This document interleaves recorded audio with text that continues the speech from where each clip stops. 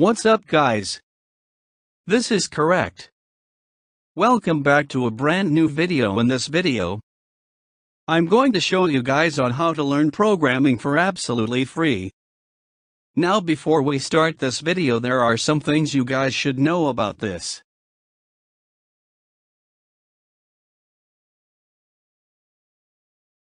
First and foremost, you don't need any experience or knowledge to learn programming whatsoever, so you can be a complete novice and not know any sort of code or anything about computers.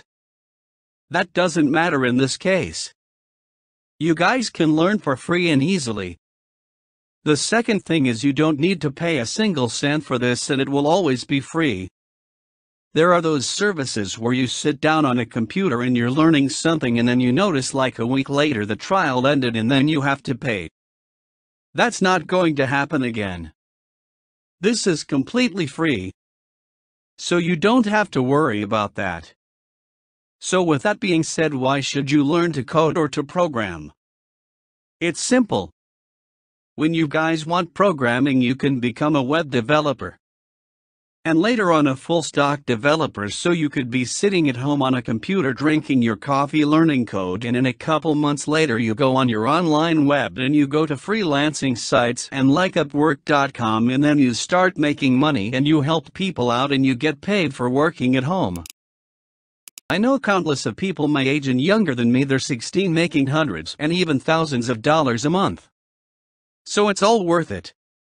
How do you get started? I'm going to show you guys that right now. It's a free website that you guys can see down in the description link below called freecodecamp.org. Now I want to go ahead show you guys this, but real quick, just so you guys know, as a disclaimer, I do not own the site and I am not affiliated with the site. I personally use this website to learn code myself, which is why I'm spreading the word and spreading the large to you guys. So with that being said, let's begin. Okay. So we're here at freecodecamp.org. Now to start, it's simple. All you guys gotta do is click the orange Start Coding button right here. And from there, you guys, I'm going to continue the Google or with Facebook or with email, doesn't matter. I'm going to go ahead and just for this example put in a temp email just to show you guys you can do the same thing. Put an email address, and then put the code in that you get from the email, and then click Submit Code and continue to FreeCodeCamp, and from there all you guys will do is click on the Go to Coding Curriculum. Once you guys are on a coding curriculum, you're going to get three sections of the screen: the Guide section, the Editor section on the center, and the Live Production section on the right side of the screen.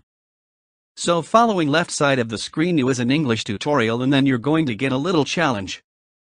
You guys are gonna have to pass the challenge. So in this case, I'm going to go ahead and have to do an H1 element and type in Hello World. That's where it's asking to do run the test. You can see we did it, and then we go to the next challenge. The next challenge, again, you just gotta follow the instructions. This time we have to do an H2 element and do a capital lab test. So do that. And you guys get the idea. Basically what you guys want to do is make sure you follow the instructions carefully. I highly recommend you guys get a notebook and take notes along the way. It does get very easy. It is very easy to start with, but it will get more and more challenging. And if you guys are getting stuck while doing this, you don't have to worry. You can click on Get a Hint and I'll give you guys a hint on what to do, or if you're absolutely stuck and you want to see how you can do it, how you can pass it, then you can watch a video and he will tell you exactly what you did wrong and show you the right way. And that's pretty much it. So in conclusion, we learned that there is a program you guys can use, and it does look simple at first, but it progresses and gets more difficult. So you guys are responsible for sitting through the lessons and trying to check off each of the lessons you guys learned, beginning with HTML and then CSS, Visual Design, and eventually JavaScript. There's hundreds and hundreds of countless of hours of free learning you guys can get with this.